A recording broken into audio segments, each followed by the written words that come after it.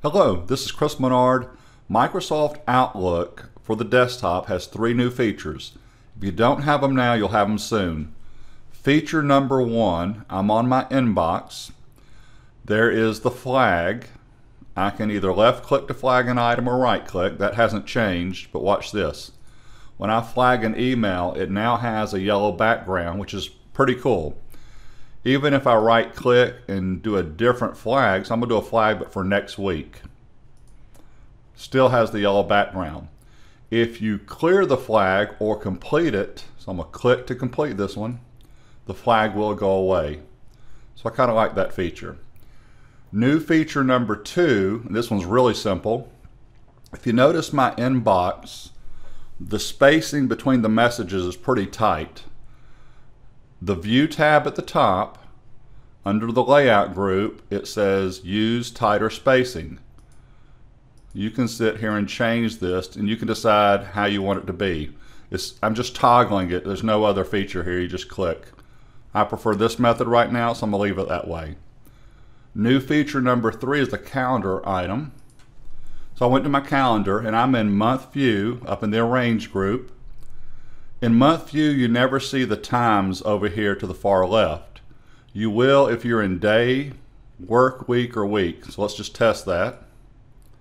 There's 8 a.m., work week, 5 days, and there's day view, but I still have the time. I'm going to leave this in week view just to keep it easy.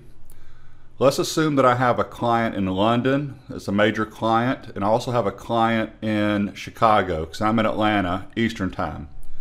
You can now, if you go to File, Options, Calendar over to the left, scroll down, there'll be a section called Time Zones. You've always been able to do 2 time zones. Eastern Time, Atlanta. There is my second time zone.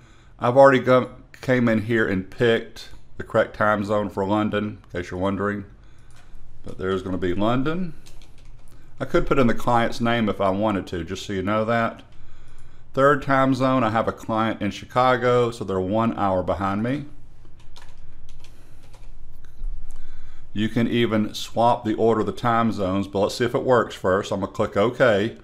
Instead of seeing 1 time zone, I should see 3 time zones with labels. There I go. And it shows up again in any view except month view or schedule view. Those are the 3 new features. One last thing to tell you, so I'm going to call this the bonus round. If you want to, I showed the other day how if you create a new email message, you can use the dictate feature to type in your messages. Close that. Also in Outlook, there is a feature to read your emails. I know you can't hear this. I'm hoping you can hear that.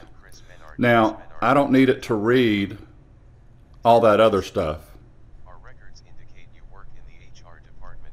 So I'm going to stop it, pause it. You can simply select what you want it to read. So let's say it's got several paragraphs, then play it. Is it working? All right, that's enough. Everyone have a good day. Feel free to subscribe to my YouTube channel.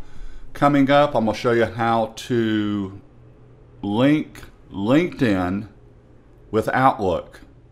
So you can see what your LinkedIn contacts are doing while in Outlook. And then also I'm going to cover average, average if, and average ifs in Excel. Those are coming up. Today's July 24th, probably July 26th, and July this weekend 27th or 28th. Thank you.